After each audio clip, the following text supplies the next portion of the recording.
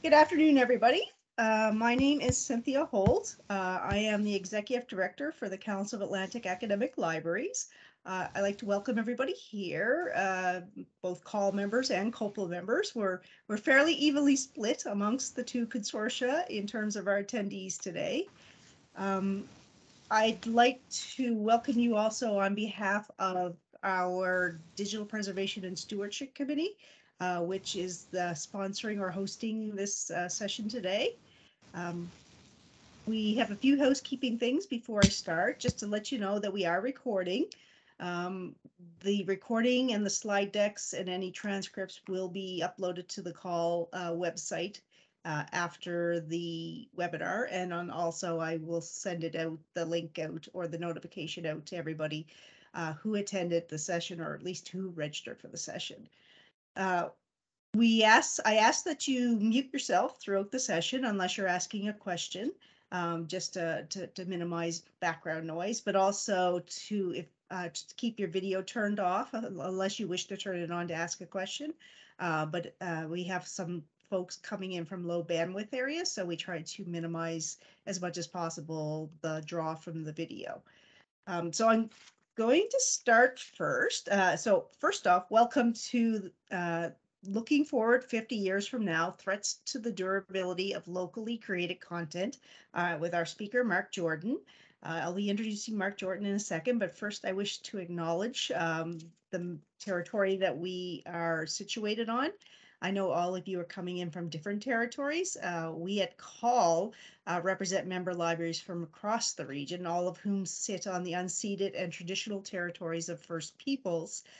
In Newfoundland and Labrador, our libraries sit on the homelands of the Inuit and of Nunatsiavut and Nunavut, the Innu of Nitassinan, and the Beothuk and the Mi'kmaq peoples. In Prince Edward Island and Nova Scotia, we find our friends and colleagues situated on the territory of the Mi'kmaq. And in New Brunswick, libraries are found on the land of the Wolastoqiyik, Mi'kmaq, and Passamaquoddy peoples. So we at CAAL CBPA wish to express our sincerest gratitude to the First Peoples who share their ancestral homelands with us all. So thank you all for attending. I just want to give a quick little introduction for Mark. Mark Jordan is the Associate Dean of Libraries for Digital Strategy at Simon Fraser University. So those of you at COPL will be very familiar with him. He's responsible for library IT, digitization, digital publishing, and digital preservation. He is a past member of CRCan's Preservation and Access Committee, a past chair of the Trust CRCan Platform Technical Working Group, and is vice chair of the Canadiana Trustworthy Digital Repository Audit Working Group. He's also a member of the COPL Digital Stewardship Network Standing Committee. Mark is also the lead of COPL's, or was the technical leads of COPL's Westfault service and the PKP Preservation Network.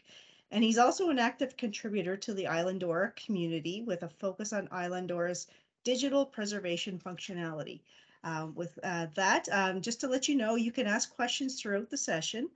Mark has said, please feel free to ask throughout the session, but you can also, there will be time at the end of the session for questions.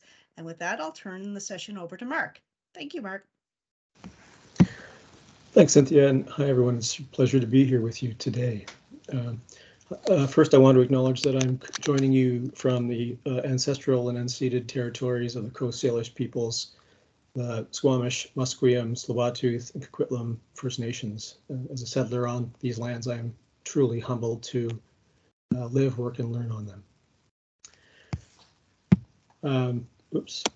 So the topic of my talk today is looking forward 50 years, threats to the durability of locally created content. And the threats sounds a little bit overdramatic, and I think I was overdramatic on purpose there, but I just want to make it clear that even though I see what I'm going to talk about as threats to our ability, that is university libraries, also archives, museums, of course, included in that group, the general GLAM sector, but with a focus on academic libraries because of the group that we are here today.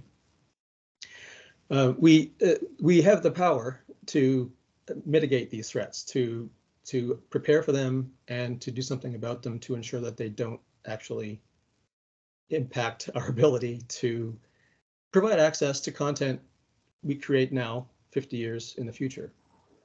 So by calling them threats, what I'm really meaning is if we don't recognize these things and we don't do anything about them, something bad is probably going to happen. But again, I firmly believe that we do have the power to mitigate these threats. Just going to give you a brief outline here of the threats. I'm going to go into detail about each one of these imminently. But before I do, I just want to look back 50 years. I chose 50 years in the future because it seems to me that 50 years is a long time in computer years. And we really don't know what access in 50 years will look like. Maybe VR, virtual reality, will be a thing in 50 years. It's a thing now, but it's small scale, and we don't use it in libraries very much, especially to provide access to our locally digitized collections. So we may have entirely different expectations on the part of our users around how they want to access the content that we create and steward. So that's 50 years in the future. I'm going to look back 50 years just to kind of ground us in a timeline. In 1972, 50 years ago, Pong was released. Many of you, I'm sure, will remember playing Pong in your early years, if you're my generation. And, it's strange because, this is such a rudimentary computer game, but, it kind of laid fallow for a long time. People didn't have access to it really very easily. You can access it now. Through the magic of emulation. So a group of computer game enthusiasts, not libraries, not academic digital preservation so much, but really video game enthusiasts who were computer nerds, figured out how to run a game that was released in 1972 on modern hardware. In fact, the version that I cite here from the Internet Archive, you can run it in your web browser. So web browsers have evolved to the extent where JavaScript running in the web browser and other similar technologies can emulate an operating system from 1972. And the reason I say that is because, again, when we all started using web browsers in the mid 90s, we had none of us could have foretold that in the near future, web browsers would be so sophisticated that they would be the basis for a virtual operating system. So I guess just a data point to support my assertion that we don't have any idea what access or expectations of access to our digital content is going to be like in 50 years. Second and final blast from the past is a reminder that the floppy disk and disk drive were patented in 1972, 50 years ago, same year that Pong was released.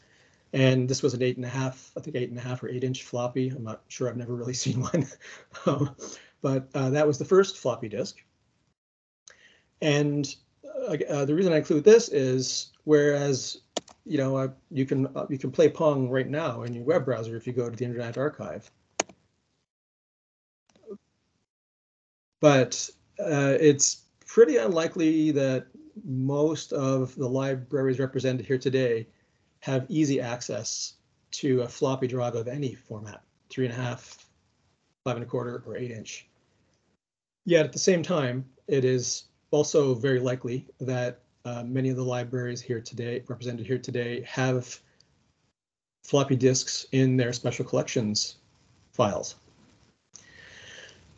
So while you might think that floppy disks aren't a problem anymore because computers don't come with them anymore. In fact, it's difficult to find one. We have really just shifted the storage of the kind of portable storage of content from floppy disks to the cloud. And I'm sure the cloud in some form will be with us for a long time, and it probably in similar forms that we recognize it now. May not change a whole lot at this point, who knows?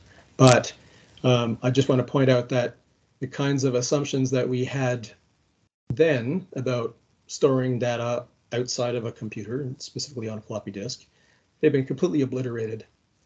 And the challenges that we have now as libraries who practice digital preservation and curation, and who collect, say, authors' papers that may contain, or other kinds of content that may contain floppy disks to preserve and make accessible within our special collections divisions. We don't really have a good handle on how to deal with these kinds of content or kinds of media. And again, 50 years in the future, who knows what kinds of challenges that we don't see today will present themselves then, that we could have mitigated if we had recognized some threats to ensuring access 50 years in the future back then, today. So with those two kind of nerdy, I think apropos examples of the scale of the timeline we're talking about here, and I chose 50 years not because it's a significant number, mainly because I could find two interesting examples from 50 years ago, but 50 years in the future is one benchmark that we can use for a likely timeline for still being expected to provide access to content that we create today, namely things like digitized newspapers. Before the presentation started, people were mentioning OERs. So these are born digital educational resources that many of us will be charged with stewarding into the future. And there are many other examples. So the first threat that I want to talk about is our tendency, and I mean library leaders, all the way from university librarians, all the way throughout the organization, of oversimplifying the problems of digital preservation. And this tendency was recognized as far back as 2000, when Howard Besser wrote a well-known chapter of a book called "The Problems of Digital Preservation." And in that essay, in that chapter, he identified things like the scrambling problem. How do you keep together multiple files to make up an object? Unlike a book, where if you chop the spine off a book and threw the pages downstairs, you would likely have page numbers that would let you reassemble that book into a readable reading order. With files that make up a digital object, a complex digital object, there's really no inherent mechanism for that. At least that was the perception back in 2000. So this is a hat tip to Howard Besser, but I'm going to give you a few other problems that are different than Howard's, but maybe more recognizable in today's academic libraries. First is, you may hear people say that we have an IR and things that we put in the IR are digitally preserved. By putting things in an institutional repository, or any kind of repository, it need not be in a standard IR, could be any kind of repository that we have, we're preserving them. And this is not necessarily an oversimplification of a problem, in the sense that in some university libraries, getting a preprint into an IR is the first step in getting that document into a digital preservation pipeline or workflow. And that's fine. In fact, I think it's a good idea. But to simply associate having something in an IR or other repository with it being preserved is a vast oversimplification of a set of complex problems. Submitting something to an IR, typically, unless there's a lot else going on around that IR with regard to digital preservation, is just uploading it to a website. It's not preserving it digitally. And this is an important oversimplification to recognize, because we want to make sure that people who are talking to stakeholders or content creators like faculty or donors to special collections, whoever the people, your stakeholders or your partners you're getting content from, we want to make sure that they understand, that is the partners, the collaborators, understand what we are doing with their stuff. If they think we're preserving it indefinitely in the form that they give it to us in, then there's going to be a miscommunication has happened, and someone's going to be surprised 15 years or 10 years or whenever the they find out that we're not actually preserving it, or something has happened to it that it is not available in the state that they thought it was going to be available in. So it's important for all library staff who interact with this group of people, this group of partners, to understand the distinction between what preservation entails and the kinds of commitments that we as a library or group of libraries are making about a given set of content, compared to simply making it accessible online.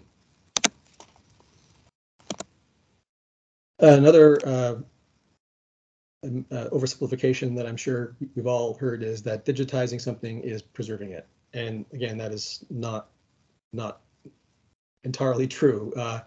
There are cases where digitizing fragile or at-risk material is the first step to preserving access to it. So for example, a very fragile photograph, you probably want to digitize it once and only once, and you want to preserve that photograph as an analog or physical artifact.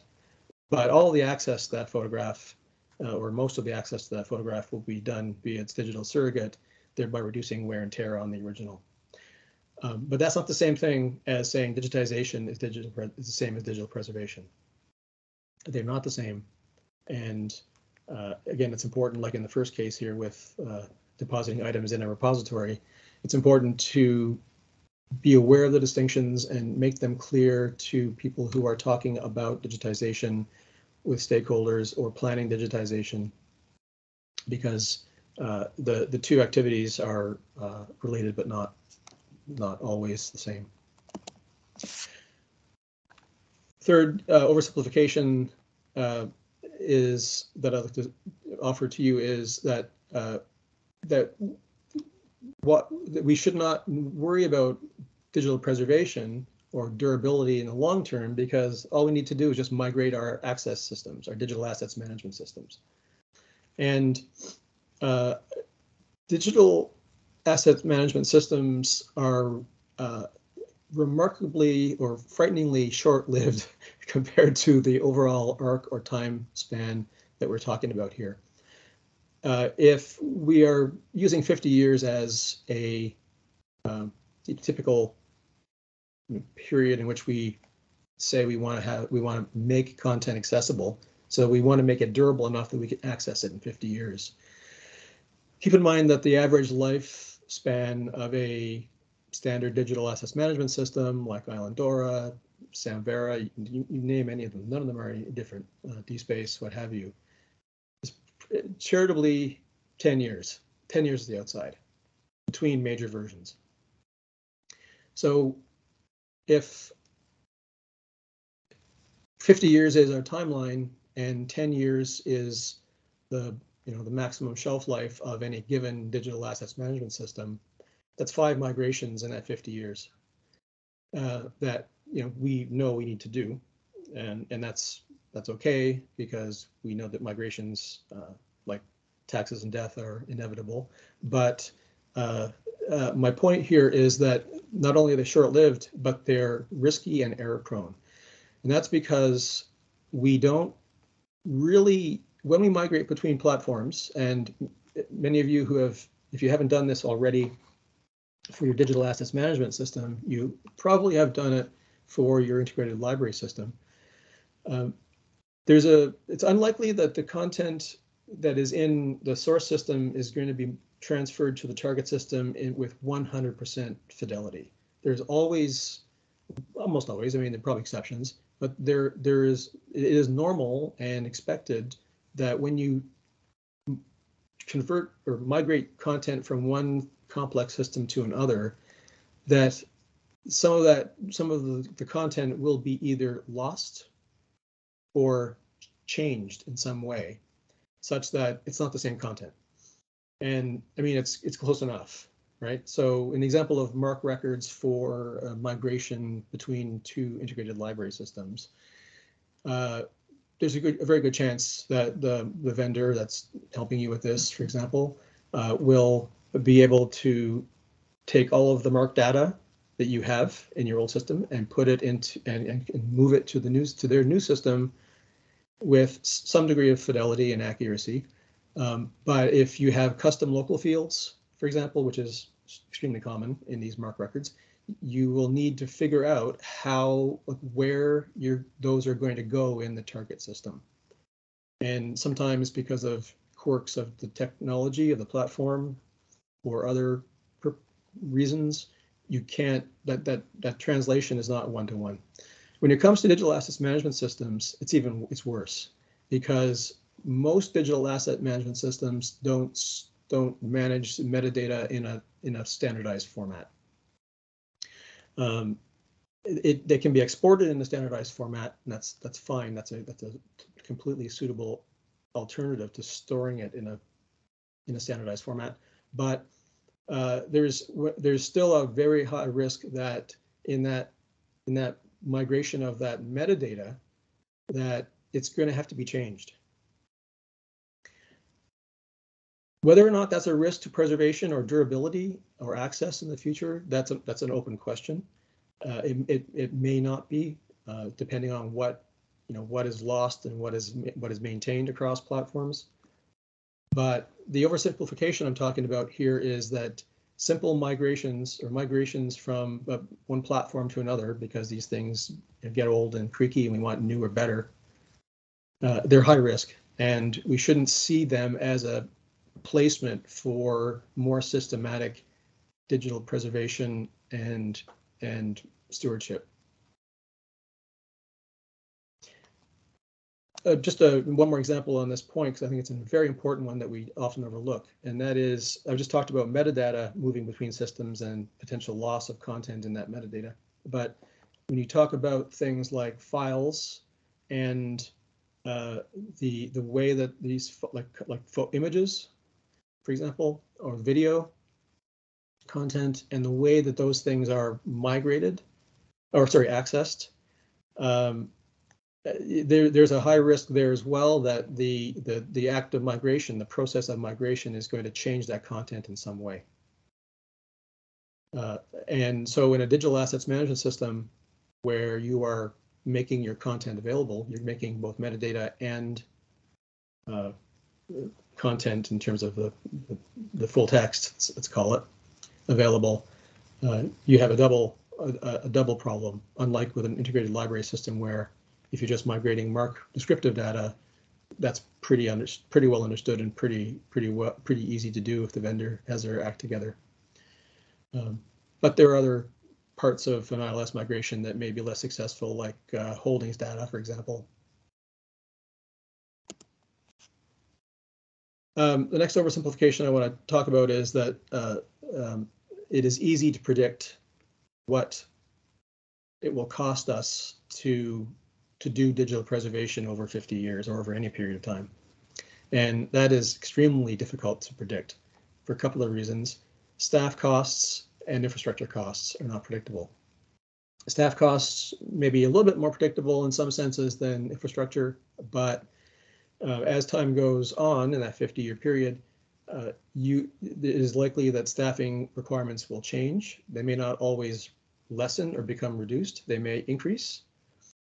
So that's staff. So let's say we can predict staffing costs into the future. I will point out though that staffing costs and staffing needs are related to the kinds of activities that you do. So if you do more digital preservation as time goes on, you will need more staff, and you may not know that now. So that's going to have an impact on the predictability of the costs. Infrastructure is really difficult.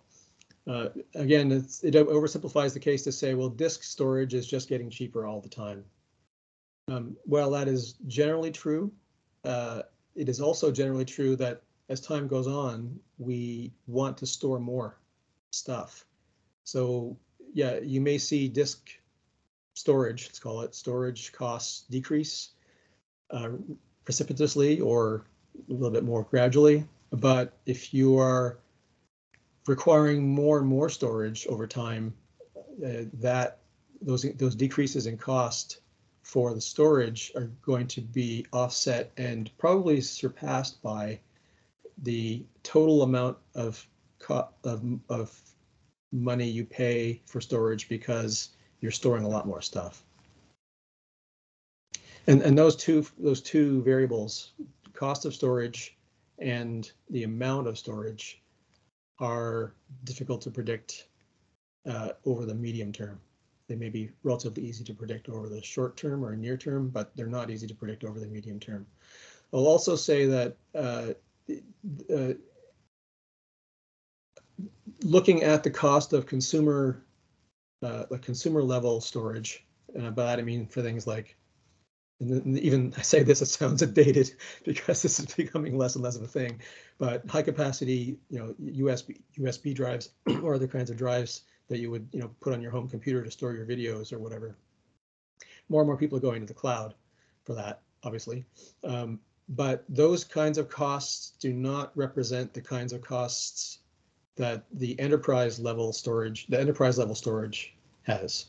So if you've ever talked to your campus IT about storage costs, you may have seen them hit a point where it's cheap, and then you want, a large amount of storage, and then for some reason the cost that they quote you is quite a bit disproportionately higher than you thought it was going to be, because enterprise storage is very tiered, and not only tiered by size, but tiered by capability and features.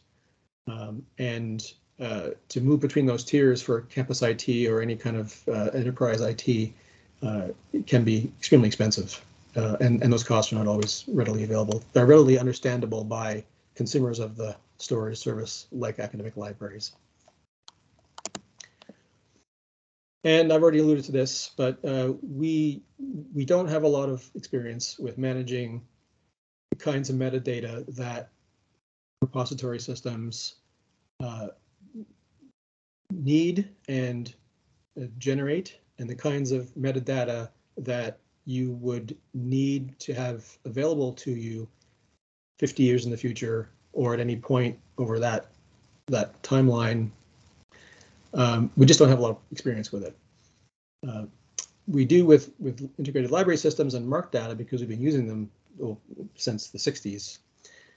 But we have not been using repository platforms for access and management of our content for more than 20 years. I don't think any of us here any university libraries here have been digitizing and making accessible content for more than 20 years. And if you look back at my 10-year time or shelf life for a platform, that's only 2 migrations. Sure, many of us have undergone many more migrations in that time, but that underscores my point here that we don't have a lot of experience in managing that metadata over time, particularly things like structural metadata. So that is the kind of metadata that says, here's a book, it has 1,000 pages, here is the order in which these 1,000 TIFF files need to be presented to the user if you're trying to replicate a readable book online. That's structural metadata, and we simply don't have a lot of experience managing that over long periods of time. And I would predict it's going to be a lot harder than we think, simply because lack of standards. The reason that we have a lot of experience with successful migrations of MARC data is because there's kind of one standard. And I know you're chuckling when I say that, but it is really the MARC format is pretty consistently understood and implemented across integrated library systems, and little variations in that can be dealt with during migrations. But there really is very little in terms of standardization for descriptive metadata. Dublin Core is not really up to the task. Mods, other kinds of things of that nature, to a certain extent, they are up to the task. But again, because of a lot of inconsistencies in how they're implemented in systems, and a lot of options, there's very little consistency across Dublin Core and mods, for example, metadata across implementers, across libraries, very little consistency. Structural metadata, we really have only, in the GLAM sector, we really only have METs, but METs is so complicated that very few of us implement it, and it's probably not a viable candidate for expressing structural metadata over time and over systems. and across systems. I mean, that's not fair to say. It is viable. Whether we use it or not is the question, and I don't think many of us are.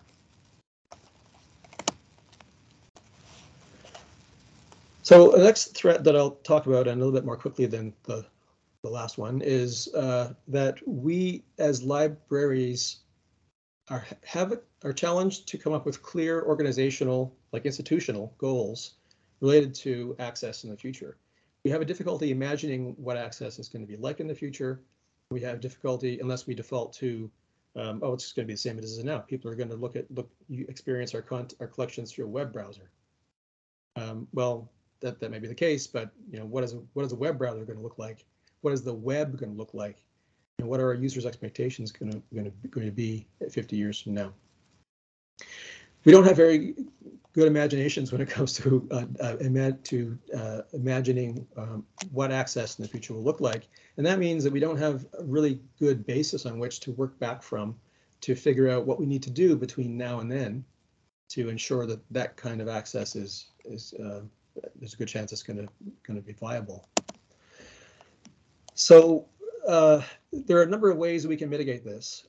There are things like external standards and guidelines that we can look to that help us start imagining in concrete terms the kinds of things that we want to, the kinds of access we want to provide in the future, and the kinds of things we'll need to do to ensure that access. And I'm going to talk about these three here just as examples of again, the external standards, and I'm using that term very loosely, but external standards that we can use to help us articulate what our access and preservation goals are. And from that, develop a policy, which I'll get, a preservation policy and action plans, which I'll get to in a minute. Many of you will be familiar with the NDSA levels of digital preservation. Versions of this document have been around for quite a few years now. And what it does is basically breaks digital preservation readiness, let's say, or activities into functional areas, storage this is along the horizontal rows, storage, integrity, control, metadata, and content, and then defines 4 levels with achievable concrete benchmarks in each of those 4 levels with the specific purpose of allowing libraries, for example, to say our goal is level 3, and we want to be able to do all those things in these categories.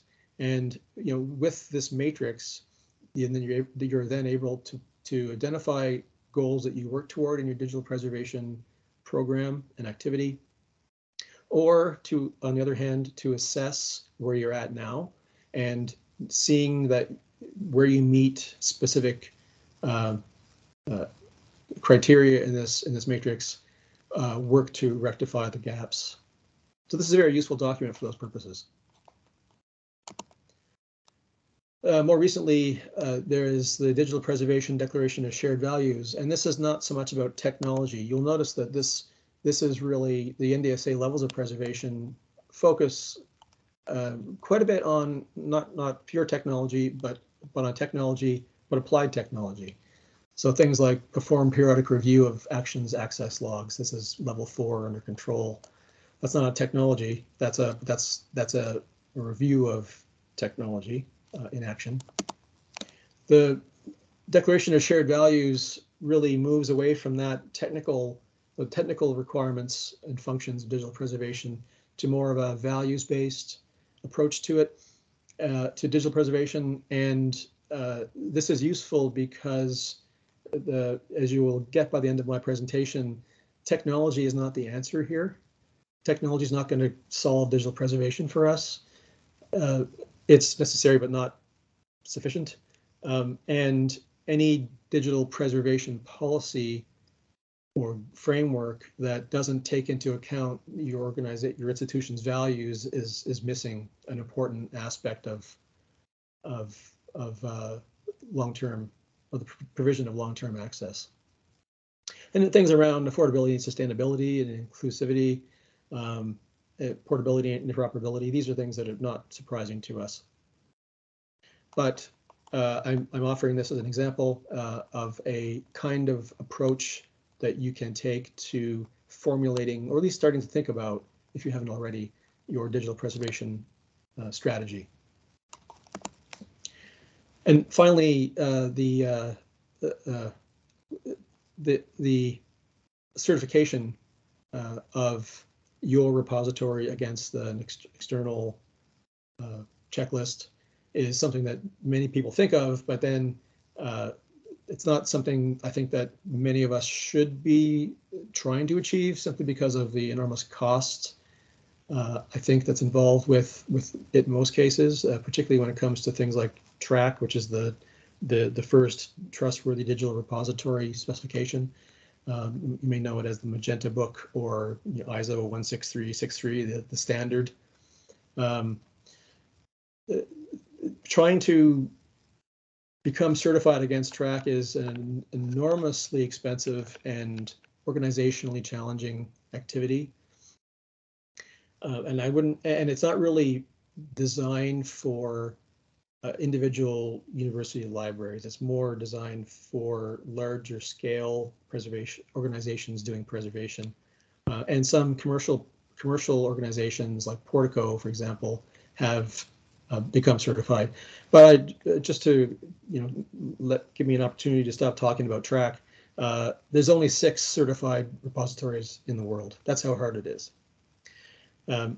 So if you want something that's a bit more approachable in terms of a external certification framework, I would encourage you to look at the Core Trust Seal, because it's a direct reaction to the complexity and enormity of TRAC certification, and it also shifts the idea of certification and trustworthiness.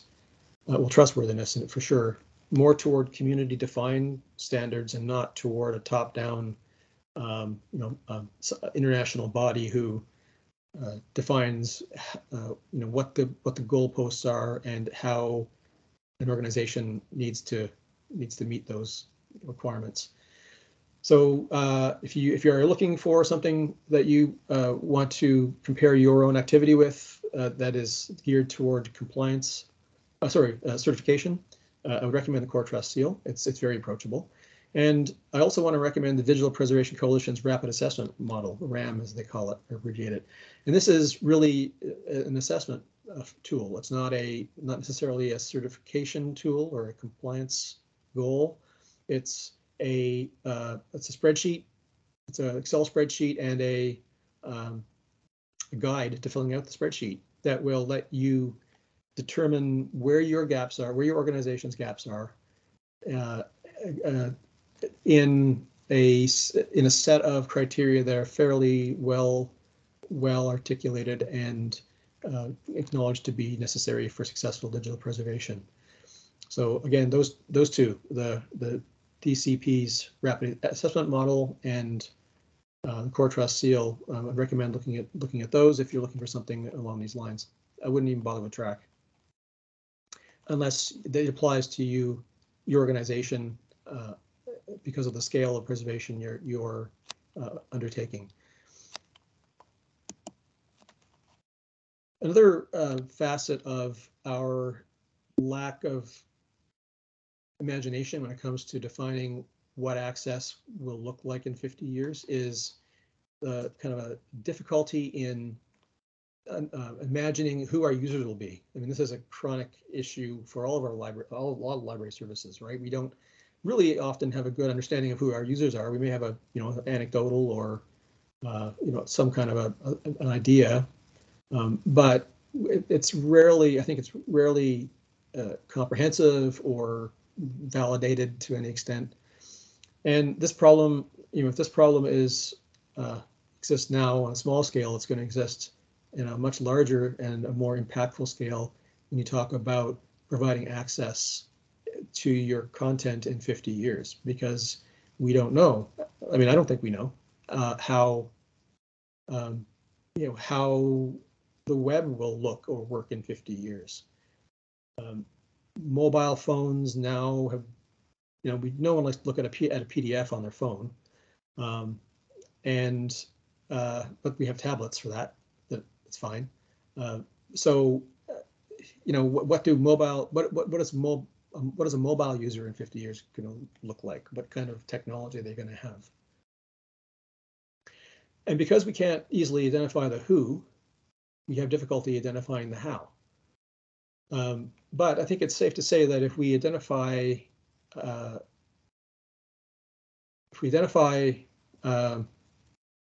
the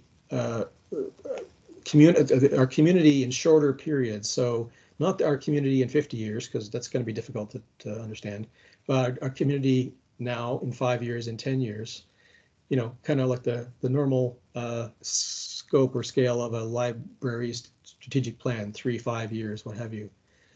Those kinds of understanding of our audiences and our users can help us determine our goals around digital preservation. And I want to just posit a thought experiment. Many of us have, maybe most of us have special collections units or divisions, and we are often tasked, because these special collections, these units are so different from the rest of our services and activities, we often have specific goals and mission statements, things of this nature for our special collections. And it would be interesting to apply the exercise of coming up with goals and scope for special collections. In other words, what kinds of stuff do we collect locally? Who do we provide access to? How do we provide that access? I'm thinking here more about physical collections, but to kind of transpose that exercise onto access for digital collections in the future, specifically in the future. Because if we do that, then we may come up with some clear goals and some clear ways of thinking about defining how we want to provide access over time,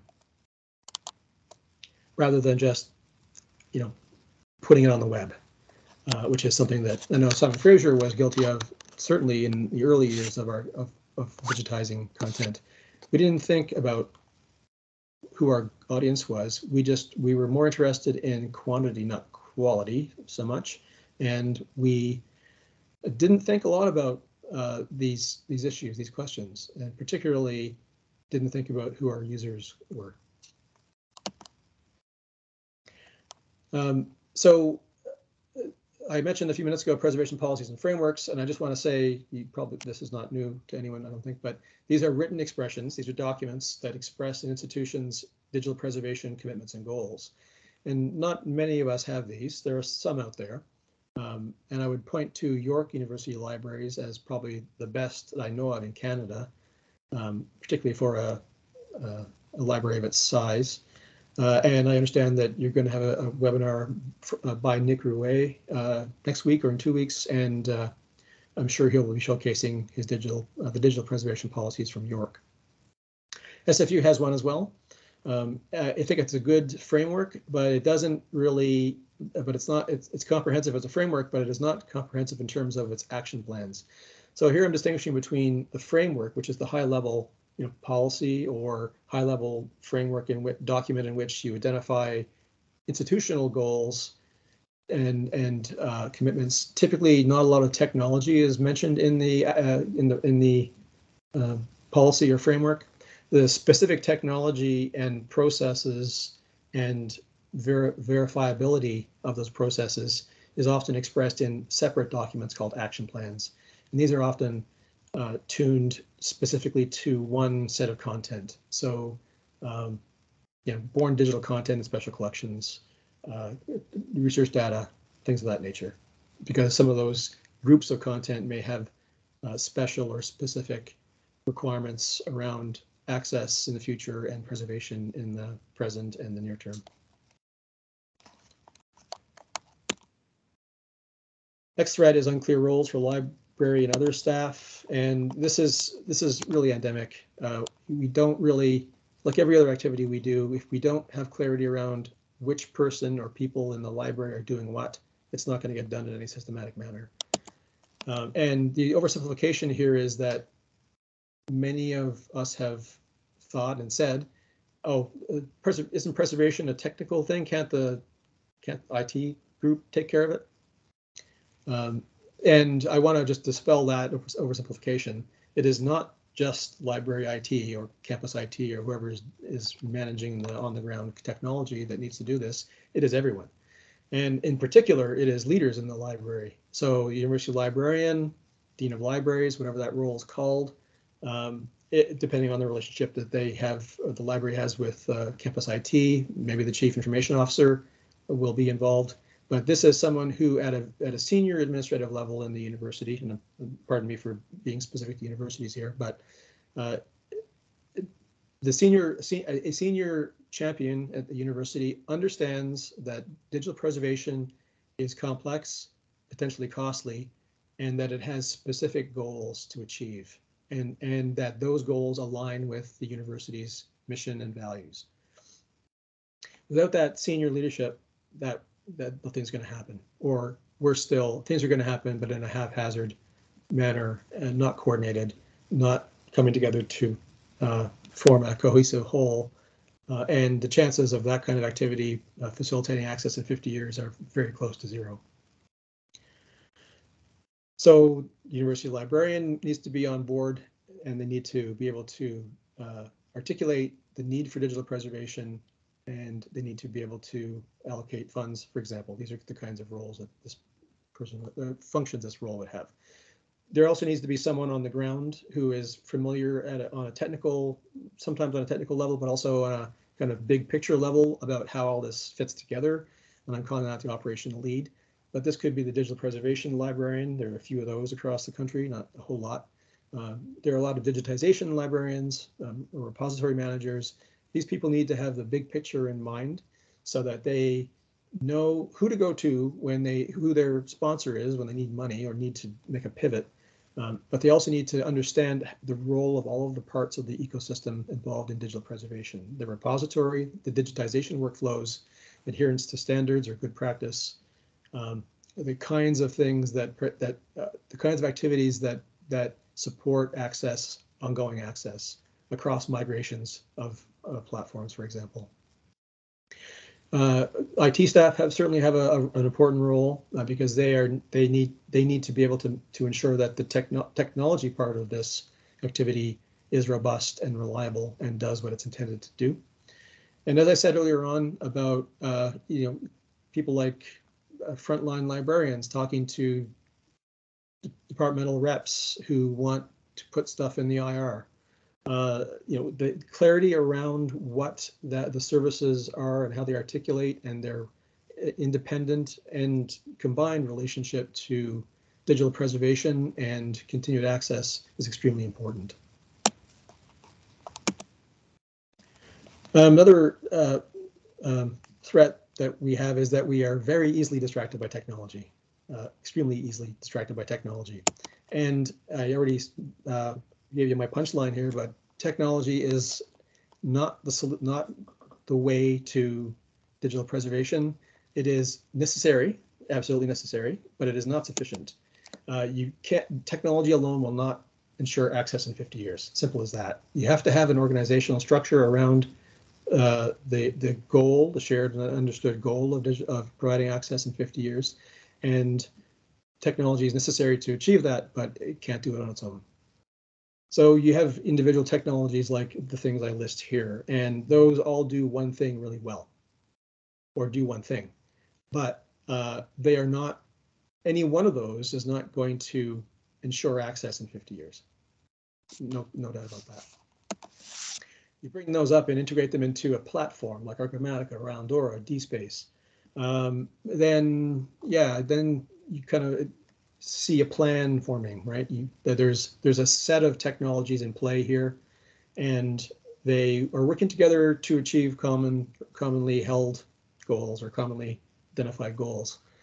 But even at that level, at the platform level, they are not alone. They are not going to ensure ongoing access. They need to have an organizational foundation in which to work. And that organizational foundation is digital preservation policy or framework and action plans. And that is where your institution's commitments to access in the future and commitments to the kinds of resources that are required to ensure that access, digital preservation activities, for example. That's where that is expressed. It is not expressed in just a list of technologies. Another oversimplification, or well, another threat, and I think it is an oversimplification, is trusting traditional IT. Again, necessary but not sufficient. IT is not going to, campus IT is not going to understand digital preservation unless you've been really working with them for a lot of years. They have entirely different timelines, entirely different goals. They don't understand the business case, and that's because we haven't been able to present it. But I think a lot of campus IT units are now understanding that that libraries want to work with them, and that neither the library nor campus IT can do this on its own. That the relationship with campus IT is going to be successful only to the extent that you can express the business case or the need for digital preservation as it is distinguished from backups, for example, which is something that they will understand. They're not going to understand access in 50 years. They're going to understand access in case files are lost, because they want to get the business back on track. But for them, 50 years is way too far in the future. They're not going to be around. They don't care. We care. Another threat is our, not blind, but our, I think our overly generous trust in commercial service providers. And this applies to both proprietary and open source service providers. I'm not distinguishing or prejudicing against proprietary. This is all service providers who, generally speaking, their commitments to you are limited to the language in the contract. And that's all you can expect. So if you look at the contract and it says, well, we give, either party can give 6 months notice or whatever the case is, that's what you get. And if that's going to complicate your commitments to long-term access, you need to be able to do something outside of that contract, not to conflict with the contract, but or the language in the contract or the service provider's relationship you have with them, but to ensure that when the service provider, for example, says, you know what, we're not going to do preservation anymore, it's too hard, not enough money in it, so you have 6 months and we're going to stop, which may be in the agreement. What can you do now to prevent that from happening? Or at least to mitigate that from when it happens. I'm coming up to my last couple slides here, and I'm sorry I've not gone through this fast enough, but I want to just stop with a quotation. This is from the recently published Effectiveness and Durability of Digital Preservation and Curation Systems from Ethica SNR, published last July. But because no digital preservation system is truly turnkey, digital preservation cannot be fully outsourced. This is what they concluded from their research. Digital preservation is a distributed and iterative activity that requires in-house expertise, adequate staffing, and access to different technologies and systems. While it is possible to outsource key components of the digital preservation process to a system provider, for example, I'll add, for example, cloud storage, no digital preservation system is truly turnkey. Today, it is neither feasible nor desirable for a heritage organization to outsource responsibility for its digital preservation program. And what that really means is that we can't do it. We can't do it on our own without engaging service providers, and we also can't just give it to service providers for them to do. It's got to be a collaboration, but that collaboration means that we need to be able to manage the risk of service providers changing their services or the relationship between us and a particular service provider souring. So those kinds of mitigations happen outside of your contract, the contract you may have with a service provider. Last threat is our failure to see beyond our institutional borders. And I just want to say here that it is fine for individual institutions to undertake digital preservation activities and to define goals around access into the future. That is fine and expected. You should be doing that. But eventually there's going to come a time when you realize you can't do it on your own. And that is when you need to find partners outside of your institutional borders, whether they are regional, like in the Atlantic provinces, or in the West in COPAL, what have you. But you're going to come to that eventually. And the things I list here are all questions that we have around collaborating with other institutions. Alignment of shared goals is difficult because sometimes size differences. I know within COPL, there's I think a tangible tension around the smalls and the larges. We have University of Alberta, and you've got the very small members on the other end of the scale, and their preservation and access goals aren't necessarily going to align easily. Governance and funding is always very challenging, of course. We kind of know that. Sustainability is a big deal. Right now, within a big question and issue. Right now, within COPL, we're undergoing a kind of a sustainability review for at least one of our shared services. This is West Vault, the shared preservation storage. And kind of, as part of sustainability, what happens when we stop being partners? What happens when we stop collaborating and we go either our separate ways or we reform our relationships and our collaborations? And what happens to that content? And how does that impact all of our commitments to access? These are things that are difficult, and I'm not going to go into them in any detail because I'm just finishing up here. So there are some current opportunities, though, I see, and I want to share with you around collaborating with others. And I guess the first one is a shift to community-based understanding of digital preservation. This is what we're doing here today together. You asked someone to come in and talk about the challenges of digital preservation, and so we have a common understanding of them. And so that's one step in doing that, but also definitions of things like trustworthy. The shift that I mentioned from, track, which says here is what trustworthy means, thou shalt comply with these things, to something like the core trust seal, which is more focused on what its community thinks trustworthy should mean. In Canada, there are some positive directions in collaborative digital preservation. In the research data area, we have a domain, we have Borealis and Fraser. We have two national level repositories that we can choose from if we want to.